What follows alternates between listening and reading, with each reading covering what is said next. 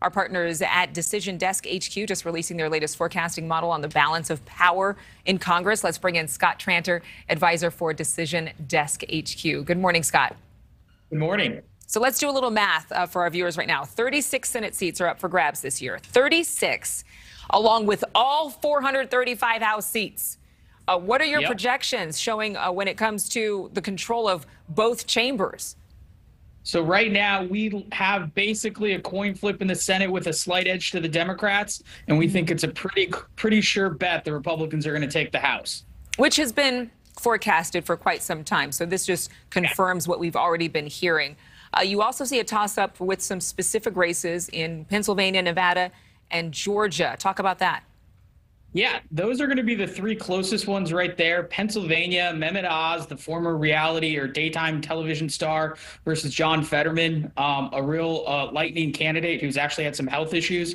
In Nevada, we have Cortez Maestro against Adam Laxalt.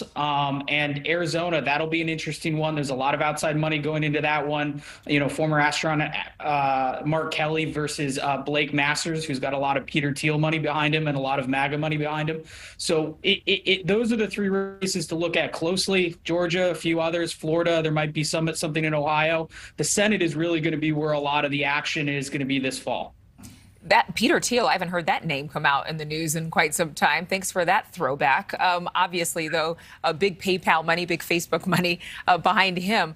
So the focus of some of the districts that flipped blue in 2018, but then receded somewhat in 2020. What is the trend now? The trend now is, and it's in line with what normally happens, is the party in power, so it's President Biden and the Democrats, usually gives up seats. And so some of those seats that had gone Republican in 2020 are looking like they're going to, I'm sorry, some of those seats that have gone Democrat in 2020 are looking like they're going to go Republican this time. And they tend to be in the suburbs or exurbs. So think, not Philadelphia, outside Philadelphia, or not in Detroit, outside Detroit, those types of areas. And that's where we're going to see a lot of the battleground races play out, and really where the independent voters are going to be won or lost. Do you think, are you able to see any data that is showing that people are switching parties, that more Democrats are actually flipping to Republican, fed up with their own party, more Republicans are fed up and going to the Democratic Party?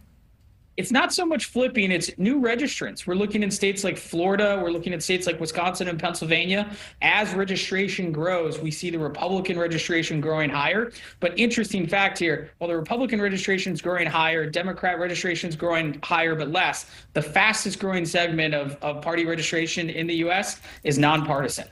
Oh my, well, but it's interesting. I could talk to you about that for an hour. Because if you're nonpartisan, but, you have more conservative values, are you still voting Republican? You just don't want to actually say it. You don't want to you fly your flag or wear your hat. Exactly. And there is a lot of sociology PhDs studying that right now.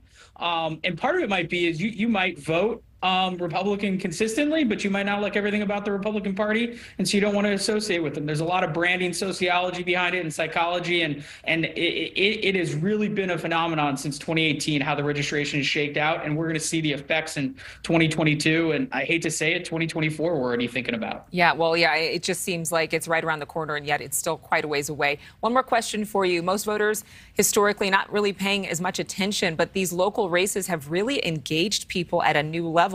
Are we seeing different trends, or are we expecting people to get more engaged after Labor Day?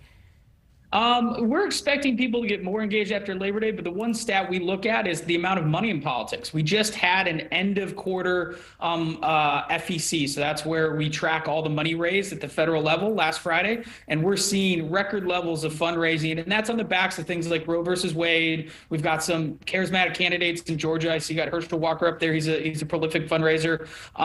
There's just a lot more money in politics this cycle, and that's been the trend for a while. And you're not giving money to something that you're not enthusiastic about. So that's really what we're tracking here. Just wait till after Labor Day when everyone starts paying attention. We'll see how much that money translates to votes. Scott Tranter, thank you so much for joining us.